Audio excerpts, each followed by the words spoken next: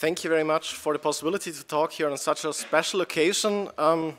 Sadly, I'm the last speaker of this special convention, and as the last speaker, it's always a blessing and a burden at the same time. A blessing because it's mainly the last impression of such a convention, and the burden because it's unfortunately the last impression of such a convention, because it could be good or either really, really bad. But let's have a look.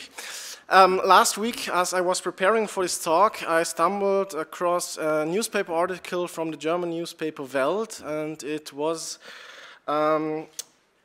it was reporting about an interview of Jens Junge, the leader of the Department of Ludology in Berlin, and the game developer Zvi Zausch from Tucana Interactive. And Junge highlighted the close interaction of video games and board games and the influences on one another. The studio Zausch works in is responsible for the video game Dorfromantik. Maybe some of you know that video game. How many, maybe show of hands, how many do know the video game? Board game 2. Board game 2, that was my next question. And who of you know the board game? And there's a huge difference, exactly what I want to talk about too, because the board game, and that's very interesting, it won actually the prize Game of the Year. So this transition is also very important nowadays also in our society, because these board games coming from video games are also taking part in our culture. Looking at the transition of such board games to video games and vice versa, we firstly think about older board games which were simply digitalized, such as, for example, chess, Cluedo, Risk, Pictionary, The Settlers of Catan maybe, and so on. The digitalization and the internet made it possible to play such games with people all over the world or to keep in contact with remote friends, for example. But a similar effect happened also in the opposite direction. Video games, originally designed to be played alone or online with people you don't even know, started to become board games so you can enjoy them with your real-life friends. These games range from simple classics like Pac-Man, you can see here, and we all know from the arcades, and to more modern games like, for example, This War of Mine, Frostpunk, or the already mentioned Dorfromantik, as you can see here, or Anno 1800. It is obvious that such games sometimes undergo huge changes in their game style. There is no machine which is responsible for a lot of background processing, calculations, and in-game changes. Players of board games are responsible for every change of the game. The game must become less complex to be playable and to be understandable by the consumers without having such a thick book as a manual, and without managing a lot of processes of lesser importance and therefore losing maybe the interest of the game at the end. So I want to present the factor money in Anno 1800 and how the game had to change with this transfer into a board game. And therefore I want to introduce you into my methodology. I use the HGP method designed by Eugen Pfister and Arno Gürgen. Then the Anno series design as a whole, maybe I will cut that part a bit shorter. Then the concept of workforce in Anno 1800, because that's a new implemented design in that game. And then the two concepts of money, be it in the video game and the board game. The HGP method is it's based on a communication model, more or less. It's an analysis model of the German communication scientist Marian Müller and the tripartite film analytic model of Helmut Korte. And it consists of 3 steps: the production analysis, the product analysis, and the reception analysis. Those 3 parts are more or less self-explanatory. So let's move on to the first part. It's the production analysis. And it's not that easy, because normally you would need some interviews with the developers to talk about the difficulties and so on. But the problem with those developers is that they are, they've got full disclosure agreements, so there is no real information you can get from them. What is the most important thing? That in Anno 1800, in general, as all the other Anno titles designed since 1998, are based on different concepts, all thinking about economic growth, about imperialism, colonialism, globalization, and with the newer titles becoming really, really large games. So at the moment, if I'm thinking about Anno 1800, for example, you play in the old world, you play in South American colonies, you play in African colonies, you play in the Arctic region, and now with modders, so with player-based region, you have a fifth region also added. So there is a lot of different gameplay designed all in one game. As you can see here, there are a lot of concepts. I want just to focus on the economic growth and on the money itself, but there would be a huge potential to do further analysis on such games.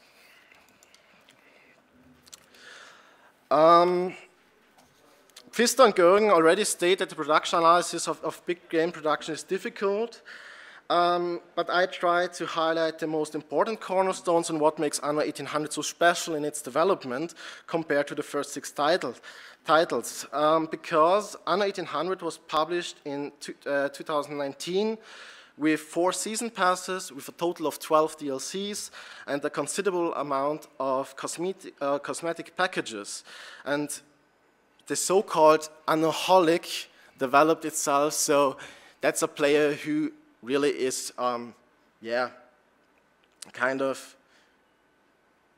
he just wants to use Anno all the time. He's not addicted, I would say, because that's so negatively put.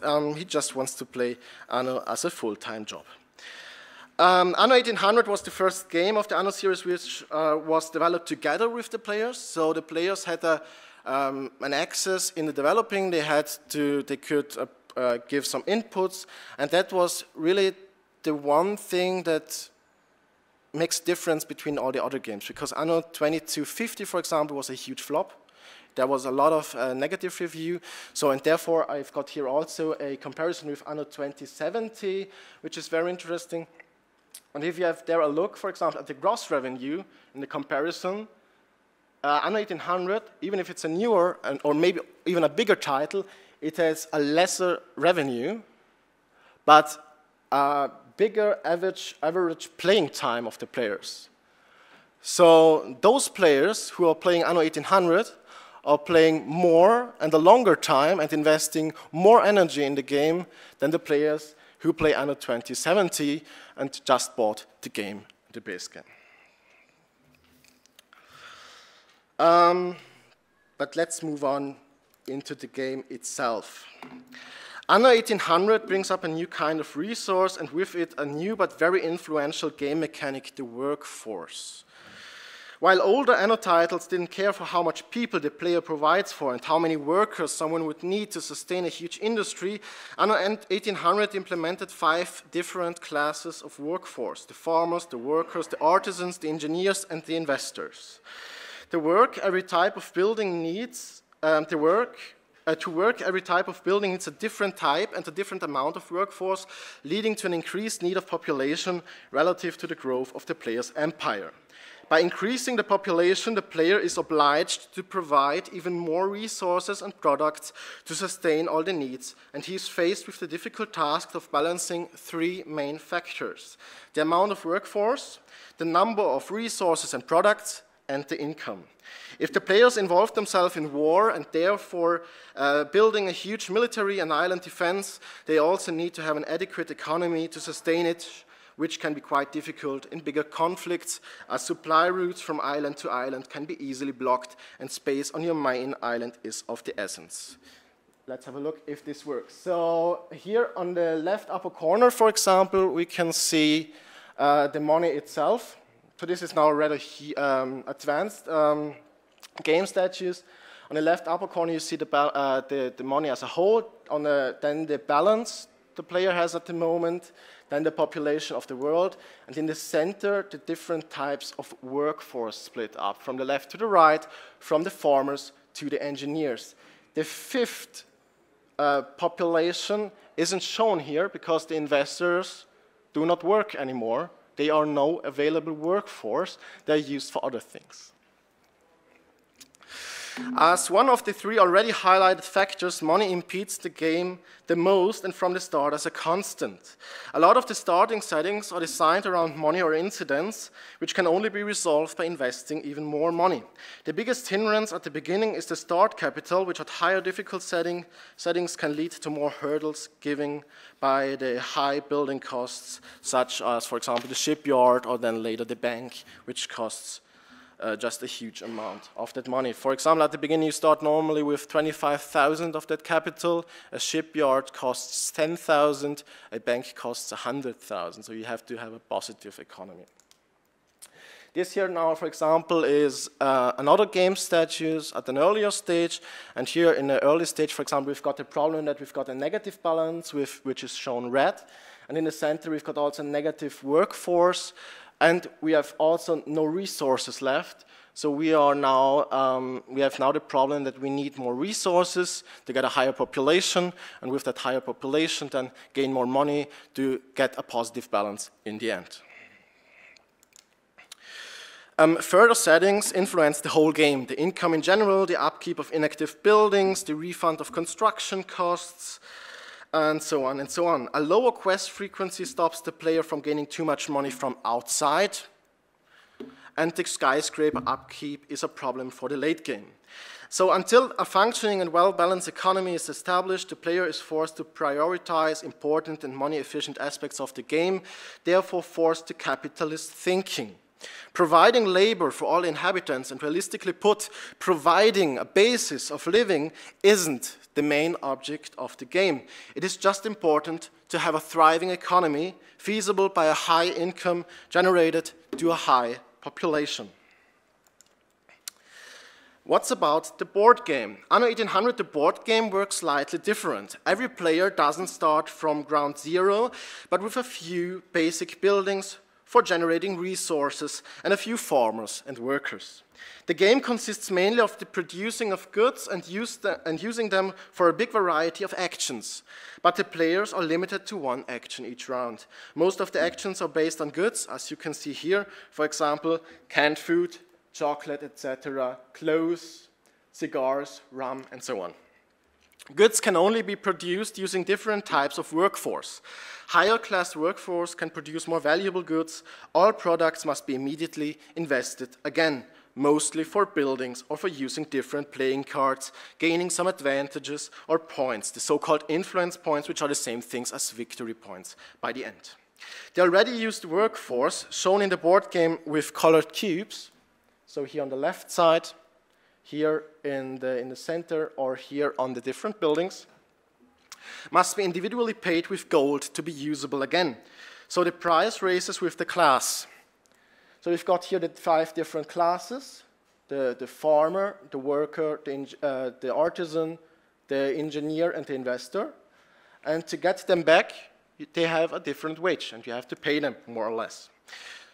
But you can also decide to have a city festival, and therefore then gaining all your workforce back, and you can use them once again.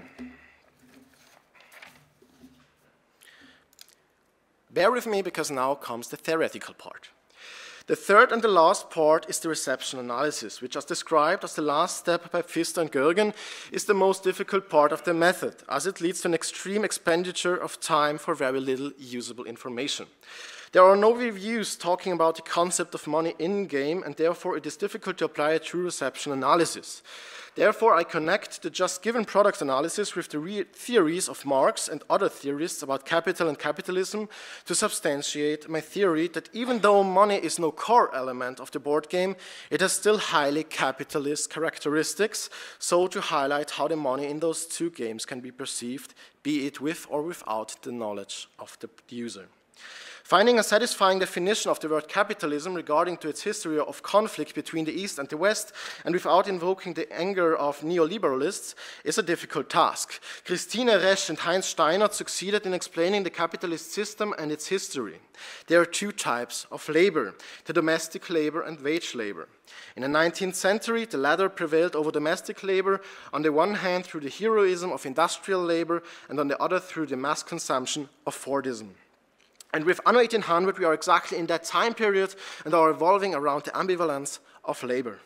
Furthermore, they argue that everyone involved in the production process should achieve a positive balance and is therefore forced to be as productive and efficient as possible, as a laborer and a part of the now industrialized and capitalist structured society.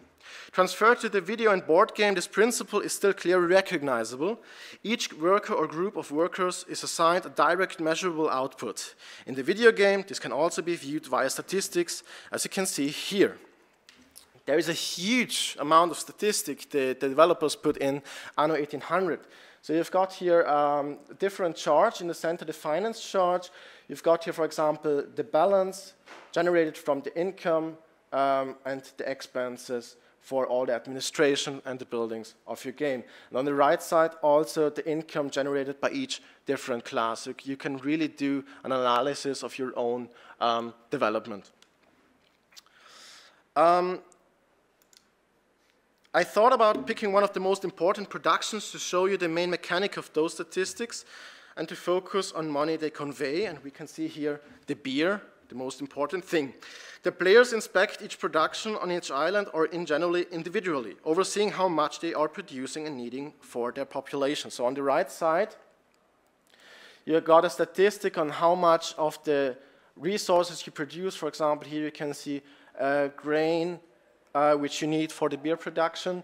And on the left side, you can see on the blue scale how much beer there is needed, on the green scale how much beer there is provided, and also the amount of money you can generate just by providing that beer to your population.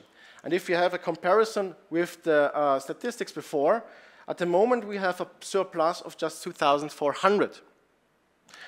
At the moment, our beer is crumbling because we are losing every tick about 9 beer in our storage. So by the end, if we are losing our beer, we are losing also this money or this part of our balance, and then our economic growth is going to the negative, and then we are mainly losing the game. And remember that if you have no money left in the end, you lost the game at all. So maybe after 12 or 15 hours of gameplay, you can lose the game just simply by running out of money.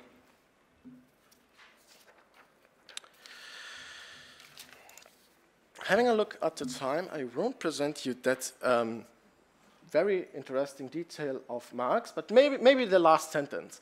Accumulation of capital is multiplication of the proletariat. So mainly he's saying that if people want to invest, they do not invest solely money, they invest into people, because people are workforce, and workforce are in the end generating the money and by producing goods. Hence, the capital the player gains, controls and invests is based on the workforce he develops in the course of the game. According to Moore and his influential work, Capitalism in the Web of Life, such a growth goes according to the expansion in the world and according to geographical conditions. Furthermore, as Moore states, the production of surplus value is not only the proletarianization of labor and the accumulation of capital, but the production of global spaces and of appropriation.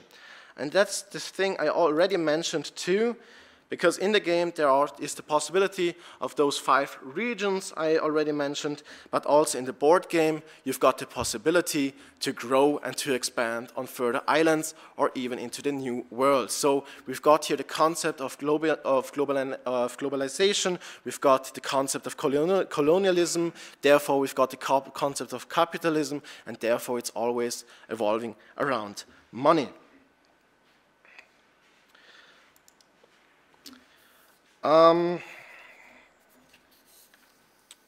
In parallel to Pfister and Chikler's case study on civilization, ANNO 1800 can also be described as a game of constant, further and higher development, even if this is made possible less by researchable technologies than by population and supply. It is the increasing further development, the increasing efficiency, and the ever-decreasing importance of lower classes of the population that distinguish the game ANNO 1800 as capitalist. This culminates in the class of investors who are shown and valued as the 5th and highest class of society and who no longer belong to the labor force and thus to the proletariat. These only serve to generate influence, a special currency in the game, which in contrast to money has much greater significance in the late game. By that point, money is already available in abundance, as the player needs a big and stable economy for them to reach such an advanced game status.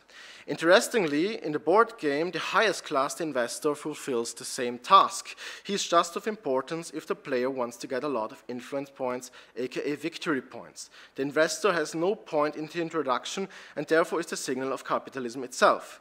He himself is the one furthest away from a resource or a product and therefore has little to no contribute to the value of each product itself. As a conclusion, workforce is split into different classes and they are still for enforcing capitalist tendencies. Space and globalization are part of a growing economy, and economic growth is in the center of the gameplay. So the investors, for example, are the beacon of such a system.